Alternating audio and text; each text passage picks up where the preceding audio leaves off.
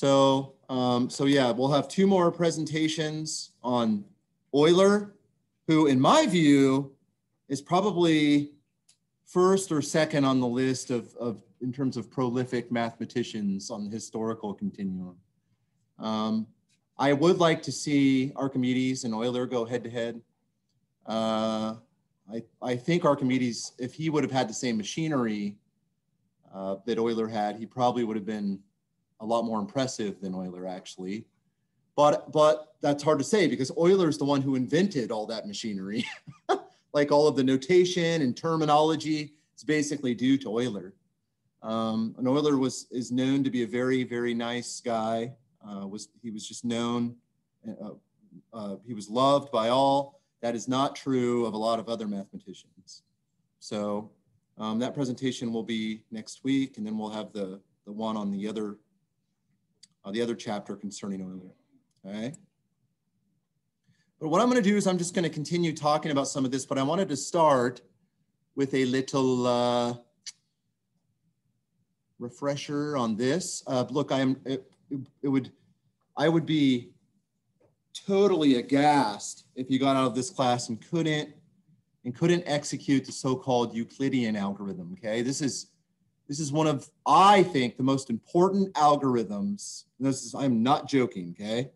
To me, this is one of the most important algorithms in mathematics. Of course, I know there are algorithms like multiplying numbers, right, and adding numbers and things like that. But as far as kind of a bedrock for a lot of application across the mathematical spectrum, the Euclidean algorithm is an algorithm par excellence, okay? So remember, I'm going to leave this up here. This was an example that we did. And in particular, I'm also interested in us finding X and Y, like using this algorithm backwards so that we can find X and Y so that, like, you know, the first number times X plus the second number times Y is equal to a given number.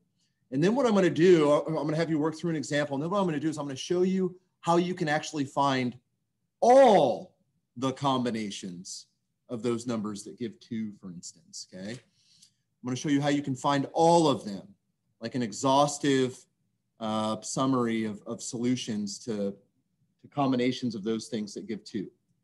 Okay, so it would be an exhaustive, well, where's Bezos' theorem? It's right here. It would be an exhaustive collection of X's and Y's that are integer combinations of the 2 numbers that give the GCD.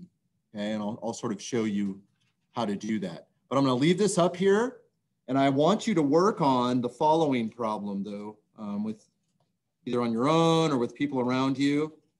I want you to find. Okay, so here's a little warm-up exercise. Here's a little warm-up exercise. So find the GCD of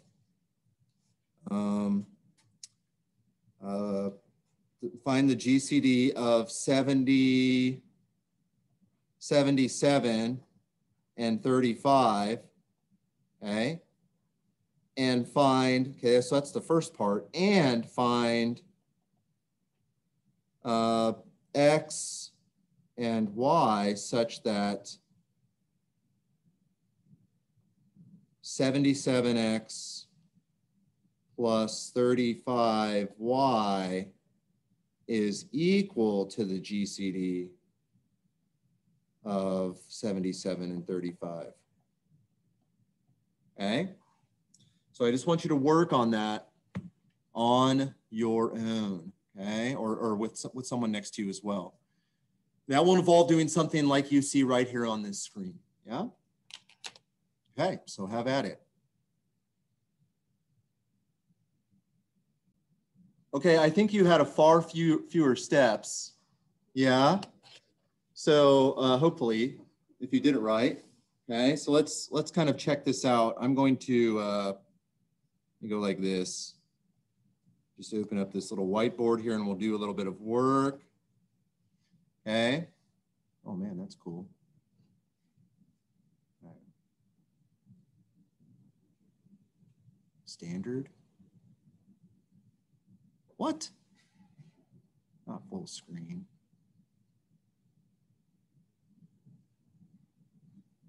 What? All right, whatever. I'm leaving it there, okay? Okay, so let's do this. So we want the GCD of 77 and 35. Now, you can probably sit here and think, well, I can kind of figure out what that is. Okay, the GCD is the largest number that divides both. You say to yourself, well, 77, that's basically like, here's another way that you can think about this.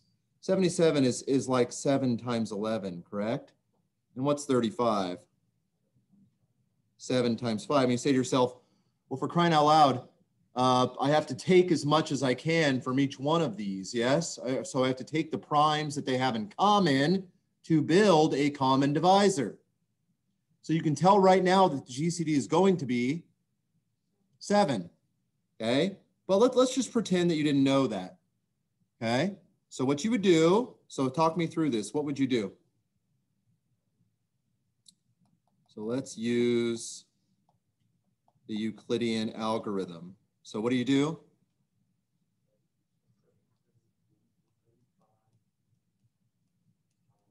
Equals 35 times 2 plus 7. Yeah? And then what you do is you take the divisor and the remainder, yeah, down to the next line, and you get 35 is equal to 7 times 5 plus 0, and you go, huh, okay. That means that this guy right here, the last non-zero remainder is the GCD. And we even justified that in our minds, yeah? Because we said, every time I swap these out, I'm preserving the GCD every single time, okay? So that, my friends, tells us a combination that will work, that gives the GCD. So what is it? 77 times 1 plus 35 times what? Okay, equals 7. So in other words, this right here would be my x, yes? And this right here would be my y, yeah? Now, here's the question I want to address, though, together. Are there any questions on that, by the way? Any questions? It's fairly straightforward. I mean, that was just like a one-step thing. And a lot of times that does end up being what happens. It's like, boom, boom. It's not usually as complicated as that 414, 662 example. Okay? Are there other X, Y combos that give 77x plus 35y equals 7? The answer is yes. Okay? And deeper than that, and I'm not going to go into the details here because it starts to get a little hazy. There's a class called number theory, though, where you would see this thing kind of fleshed out in full detail. So here's a little fact. A complete solution set for AX plus BY equals D, which D is just shorthand notation for the GCD of A and B, so I don't have to keep writing GCD of A and B, is given by X equal to X0 plus B over, or plus T times B over D, and Y equal to Y0 minus T times A over D, where T can be any integer at all, and X0, Y0 is one solution. So once I have one solution, I can get them all by kind of using this little formula right here, okay? So we have one solution. So let me just write up here. So what would be a complete solution set to this thing? A complete solution set. Well, it would be x equal to, can you tell me one solution that we already have? What is it? What's one x value solution that we have already? 1. And what's one y value solution that we already have? -2. Okay. And then I'd say plus t times a over d. Now, a is the thing that's attached to the x thing, yes? So in this particular case, this is our a, and 35 is our b, yes? And of course, 7 is our d, yeah? So it's going to be plus t times b over d. So what is b in this case? Right, so it's going to be 35 over, what's d? 7. So what do I have? X equals 1 plus 5t. That's a complete solution set. And for y, it's -2 minus t times a over d. And a in this case is 77, and I divide that by the greatest common divisor. Okay, so that is going to be -2 minus what? 11t. Okay, so anything of that form where t is any old integer at all will actually work. So like for instance, what would be some other solutions? Well, you know, so if I add a multiple of 5 to 1 in x, and then subtract that same multiple of 11, same, right? T has to be the same for both of these. Subtract that same multiple of 11, I will get another solution, yeah? And this gives also, all of these are solutions, and every solution is accounted for here. It's a complete solution set, okay? So for example, x equal to, let's see, 1 and -2 we already knew about, yes? What if I add 5? X equal to 6 and y equal to, if I, like 1 times 5 gives me 1, right? 1 times 5, 1 plus 5 times 1 is 6. So I'd have to take 1 times 11 away from -2. So what would y have to be?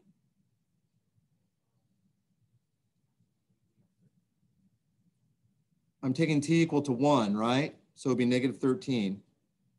Right, so this is if I take t equal to 1, yeah? So that's a solution. What else is a solution? X equal to, I don't know. What if I took t equal to -1?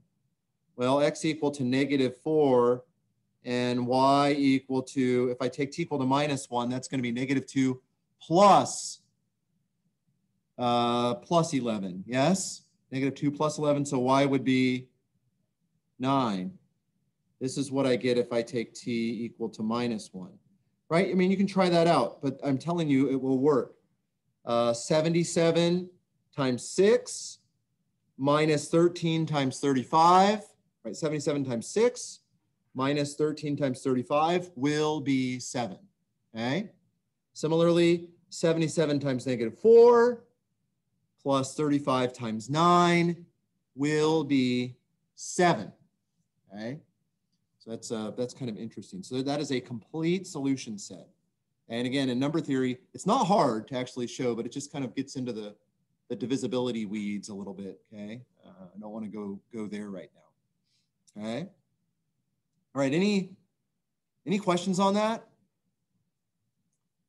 Okay, so the Euclidean algorithm gives a complete solution set to the so-called Bezout equation, okay? Or sometimes it's also referred to as the linear Diophantine equation after Diophantus, okay? But let's look at some other things here.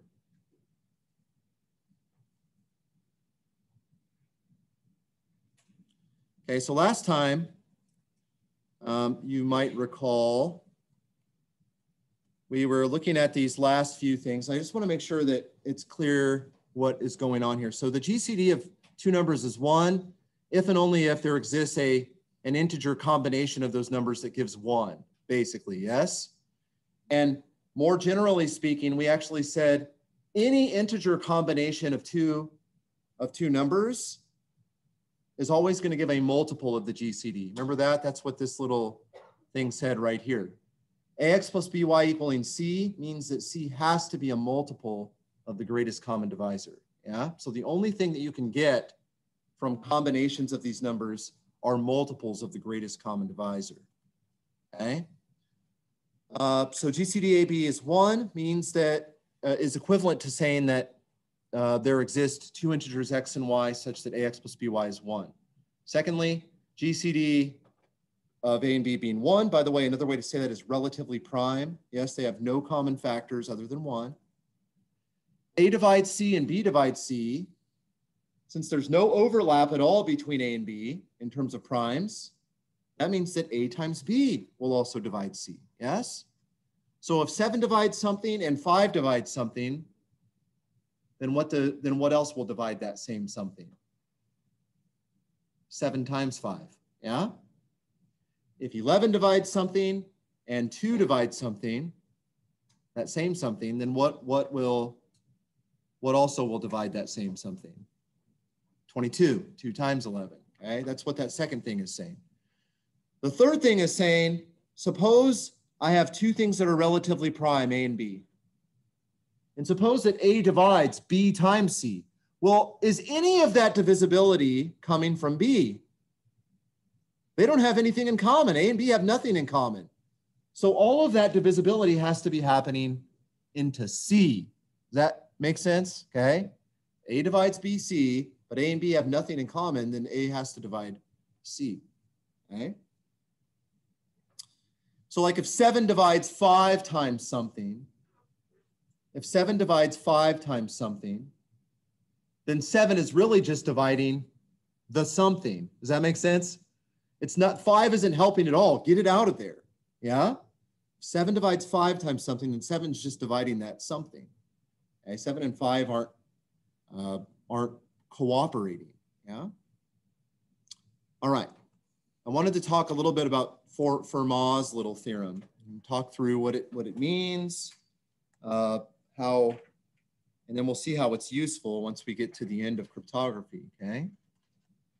By the way, the thing that I'm going to talk about is actually, it's really unique. It's a visual argument for Fermat's little theorem, and it appears in a very famous number theorist textbook by the name of George Andrews.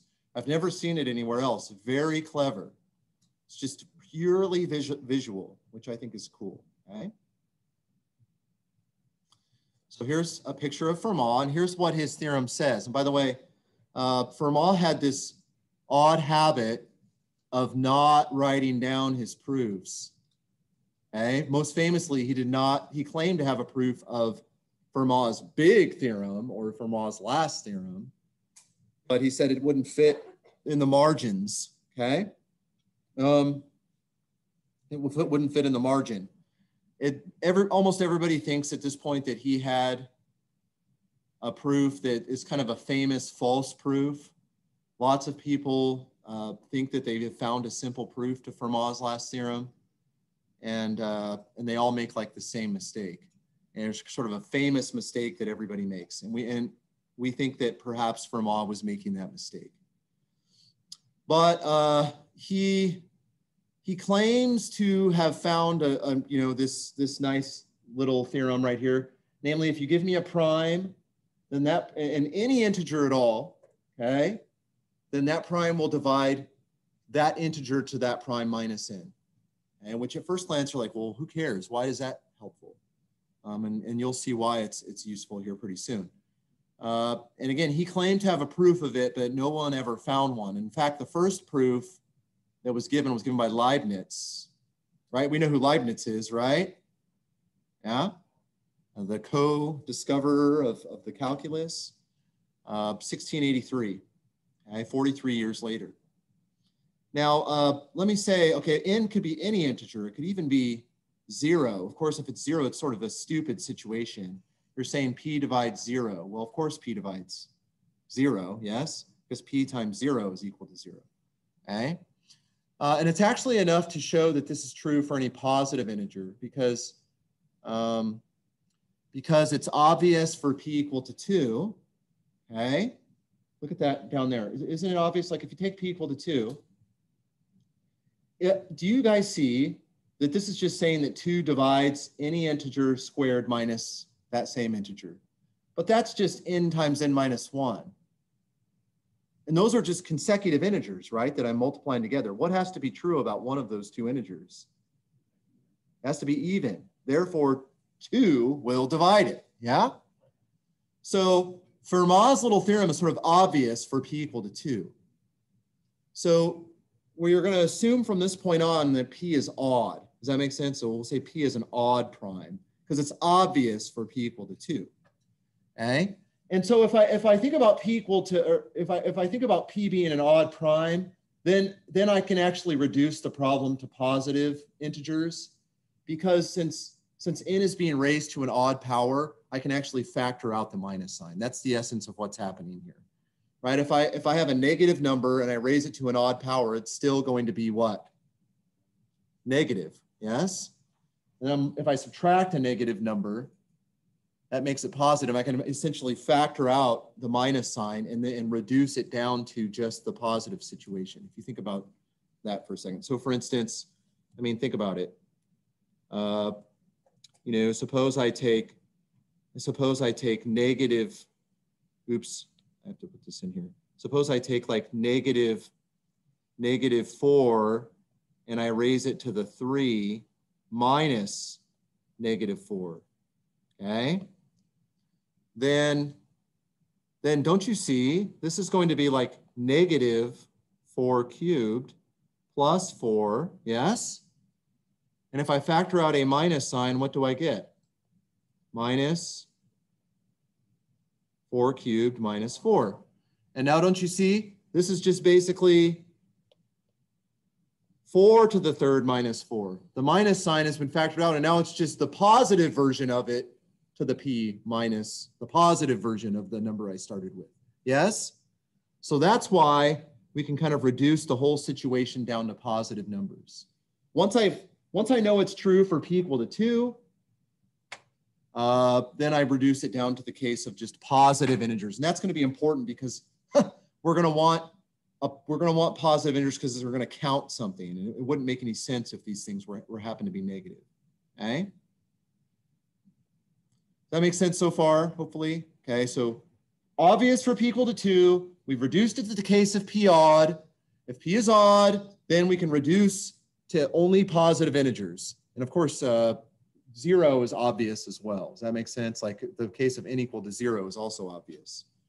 So for instance, Fermat is saying that like 3 will divide 17 cubed minus 17, which, okay, right? 3 will also divide 17 trillion cubed minus 17 trillion. You understand what I'm saying here? Okay. So, I mean, that's pretty profound. And it's not obvious why that should be true at all. Here's how he does it. Okay. So basically, remember, what are we going to assume about p? What kind of a prime is it? P is what? Yeah, p is an odd prime. Okay. And n is a positive integer. Yeah. And it's going to be a positive integer. Okay, and that allows us to be able to say, well, I'm going to let p be the number of beads in a necklace I'm going to create. Okay, p is going to be the number of beads in a necklace I'm going to create. Okay, and n is going to be the number of colors. Now, do you see why I wanted this to be positive now? Yes. So it wouldn't make sense to have like negative 4 colors. Yeah. So n is going to be the number of colors for those beads. Okay, so maybe n is 3 and my colors are red, green, and blue or something like that, right? Okay, maybe n is 70 and then I have to start using things like mother of pearl and, you know, other things. Yeah, I mean, I might have 70 colors or something. But yeah, so here's what the proof in a sentence is. This is what we're going to do. we're going to construct all multicolored, so we get rid of the single color necklaces. By the way, how many single color necklaces are there? If I have N colors, so like suppose N was 3. I had red, green, and blue as my colors. How many single color necklaces would there be? 3. The number of colors, there'd be an all red one, an all blue one, and an all green one. See what I mean? If I have N colors, how many single colored necklaces would I have? N. And that's going to be the minus N part of this. Okay? Like you're going to get rid of the single colored necklaces to make sure that we're only dealing with things that have at least 2 colors in them. Yeah? That's what the minus N is going to be. We construct all multicolored, this is important, multicolored planar bracelets. What I mean by planar is like we're not able to flip them over. They're stuck in the plane like the shapes in flatland. Yeah? Okay? The things are actually stuck in the plane, 2-dimensional space. We construct all multicolored planar bracelets of P beads made from N available colors and show that there are exactly that many of them that are distinct rotationally. But if this is the number of something, then that has to be an integer. Does that make sense? If I show that that is the number of distinct things and it's counting something, that has to be an integer. So what does that tell you about that number into the P minus N over P? It's an integer, which what does that mean about P's divisibility into N to the P minus N? It divides it evenly, yeah? So if I can show that that thing is the count of the number of distinct multicolored bracelets, we're done, okay? We will have shown that that quantity is an integer and therefore that P divides the numerator. Why remove monochromatic bracelets? Well, they look exactly the same when rotated, right? I mean, so if I have an all red necklace, they look exactly the same when I try to rotate them. Does that make sense? It's like I go red, red, red, red. It's going to look exactly the same. Whereas the other things look different as I rotate them, okay? What's a planar bracelet? Well, basically what I'm saying is those two things aren't the same. By the way, one time I was showing this argument to a class and someone was like, I don't know what's going on. I can't tell the difference between colors. So I put little numbers in there, okay? Hopefully that kind of helps. I don't know if you find yourself in that situation. But planar bracelets means I can't flip them. I can't reflect them, okay? I can only rotate them, but I can't flip them over. So for instance, these two bracelets are not the same thing. Does that make sense? You see what I did to these? I basically flipped it over across that axis right there, yeah? But those are not the same thing. I'm not allowed to flip them. I can only rotate them. Make sense? Okay. So that's where we're going. To count bracelets, remember we're trying to count multicolored bracelets, the number of multicolored bracelets that are truly rotationally distinct. And to count bracelets, it's easier to start with left to right strings of beads and then to attach the ends later, yeah? So you start with a string of beads, and that's how you would basically make a bracelet anyways. Do you know what I'm saying? I mean, right? You put a piece of string out there, you put the beads on there, and then you tie the end, yeah? Okay? But remember, we're stuck in the plane. Do you know what I mean? Everything is kind of stuck in the plane, okay? Attach the ends later. There are into the P minus N of these oriented strings that are not monochromatic. Where's the minus N coming from? What am I getting rid of? All the ones that have the same color. I have N colors, yes? I have N colors. Why is it N to the P? So suppose like N was 4 and P was 3. Or so, hang on, in this picture right here, I think I'm saying that P is like 5 or something like that, right? Okay. Suppose N was 4 and P was 5, which is kind of the situation I find myself in here. How many options do I have for this first bead? How many color options do I have? 4 options. How many options do I have for the second bead? 4. How many for the third? 4. How many for the fourth? 4. How many for the fifth? 4. What do I do with all those 4s? You multiply them together. Yeah? So you would have 4 to the 5th. Possible oriented string beads where I'm kind of reading these things left to right. Yes? We'll worry about which things are truly different later on when we attach the ends. But then I would have to say I don't want any monochromatic or single colored string beads. Yeah? So what would I have to subtract from this? I have 4 possible colors and therefore 4 possible bracelets consisting of a single color. Yes? So 4 to the 5th minus 4 would be the total number of these little string bead things. Yeah? But not all of those are truly different. Not all of those are truly different. Don't you see? Like, what if I decided to put blue on the last, like, what if I decided to put blue on all of the last, like, 4 things right here, but then I put orange right here? Okay? Well, when I attach the end, that's going to be equivalent to a lot of other strings where I had that orange bead somewhere else. Yeah? Where I had like 4 blue beads and an orange bead somewhere else. Do you see what I mean? All of those weren't really different bracelets. They were constructed differently, but in the end, when I attached the ends, I ended up with the same stinking bracelet. Yeah? Okay? So there are 4 to the 5th minus 4 of these oriented strings that are trapped in the plane when I'm kind of reading these things left to right. Okay? Or into the P minus N of them to get minus N to get rid of the single colored ones in the general case. Okay? So for instance, see this? This is the situation where I have, I guess here, what am I doing? So P is 5. Okay, 5, remember P is the number of beads. And how many colors does it look like I'm using here? N is 2. Okay. And what I've done here is I've said, look, here are some different ways I can kind of disperse these, you know, blue and yellow beads around, yes, or 0 and 1s, whatever, however you want to think about these colors. All of those are literally the same bracelet, though, once I attach the end. Do you see that? So those were all counted as different when I went 2 to the 5th minus 2.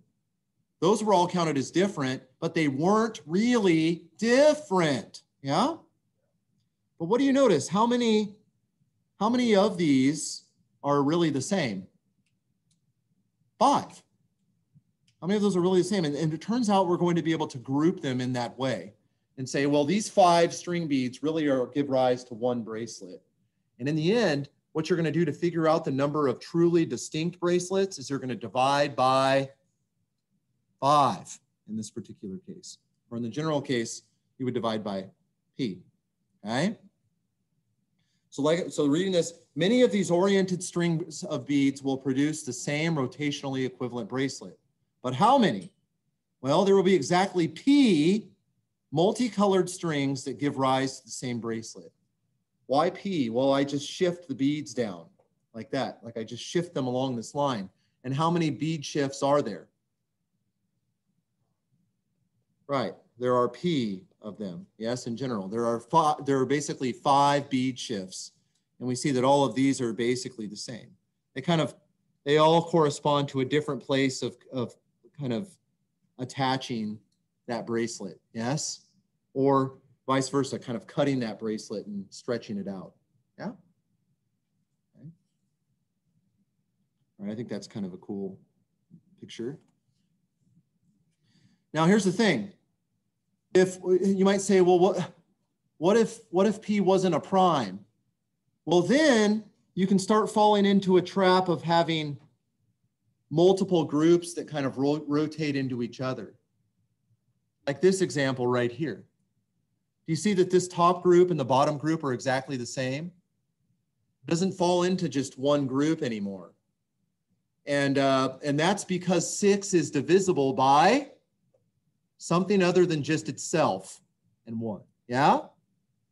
So this is where the primality is very important. So equal to 6 doesn't work. And that's because 6 is not prime. Okay? But if there is a prime number of beads, you're guaranteed to not return to the original thing until you've shifted through all P of the beads. Okay, so that's kind of interesting. Okay, here's a little picture of the P equal to 5, N equal to 2 situation. This is all, okay, what is 2 to the 5th minus 2? What's that? That's 30, okay? So this is all 30 of the, right, what are the monochromatic bracelets? It would be the one that's all yellow or the one that's all blue in this case. We've gotten rid of those. So there are 30, right? 6 plus 6 plus 6 plus 6, right? 6, or hang on, 5 plus 5 plus 5. There are 6 groups of 5 bracelets here, yes? Or string beads. But every single one of these groupings gives the same bracelet. You see what I'm saying? So to get the true number of multicolored bracelets, I would have to take this number and do what? Divide by 5. Yeah? And in general, to get the true number, you have to go into the P minus N over P, okay? Because you would have these little groups of size P that really are not different once you attach the ends, okay? I think that's kind of cool. You see that? You see how those groups work, right? All of those give rise to the bracelet that's kind of above it, yeah? That's cool. So here's what Fermat's little theorem is saying. Okay, so that's like literally the end of the proof, okay? The conclusion is that there are n to the P minus N over P multicolored bracelets. That's it. That's why I wrote QED right there, okay? That's literally the end of the proof. You can kind of think about, you know, shifting those beads around and why the primality of P was necessary. I kind of gave you an example of why it was, but that's it. It's just this picture right here, which I think is just amazing, okay? So here's a couple of things that Fermat's little theorem is equivalent to. So Fermat's little theorem says that P divides any integer to the P minus N, yeah? That's actually equivalent to, well, it's equivalent to n to the P minus N mod P equaling what? Equaling 0, yeah? Which, by the way, is the same thing as n to the P mod P equaling n mod P, okay? Right, we've kind of seen we've seen this before. Okay, so n to the P minus N, or n to the P minus P is equal to n mod P. So that's what Fermat's little theorem is equivalent to. And that's because we've talked about this before. X mod M equaling Y mod M means that X minus Y mod M is 0, which in turn means that M divides X minus Y, yeah? We've kind of seen the equivalence of all these things, right? So P dividing into the P minus N implies that n to the P minus N mod P is 0, which implies that n to the P mod P is equal to n mod P. So n to the P, basically what this is saying is that n to the P has the same remainder upon division by P as n does mod P, okay, where P is a prime. So all of those statements are the same. And it turns out this fact is going to be the critical puzzle piece to solving RSA cryptography. The Fermat's little theorem will be, in addition to some other things, but this is really the key, okay? So for instance, I mean, you know, 35 to the 37 mod 37. Okay, so 35 to 37, that's a massive number. Do you understand? In fact, let's throw a 1 on here. Okay? In fact, let's throw another 1 on here. I don't care. Okay? That number raised to the 37, which is massive, fact, let's put a 7 on front of there, okay? So 71,135 raised to the 37, mod 37. That means you want the remainder of that upon division by 37, yes? That is going to be the same as 71,135. Forget about the power, mod 37. Okay? So let's check that out. 71135. Okay, I'm gonna leave this in here. Let's actually go and look at Wolfram alpha. Okay, I left that in there on purpose just so I can remember these numbers. So watch, 71135 raised to the 37. I always get nervous about doing that. And then I'm going to go mod 37. Okay, what does it end up being? Is this going to kill the system? No, it did it, right? It says 21. The remainder of that upon division by 37 is 21. You knew the remainder had to be something between 0 and 36, correct? Okay. Well, and now we just say, well, what if I just did 71,135? Hey, so did that in a hurry, right? It's 21. Right? They have the same remainder upon division by 37, which is pretty cool. So I don't know. Okay, that number mod 37 is 17, yes? Yeah? That giant abomination. In fact, let's put another number in there. Okay, like that. But if so 20 is the remainder of this abomination. Let's put a couple more numbers in there. So like 8, okay? Now, if I raise that to the 37, what should I get?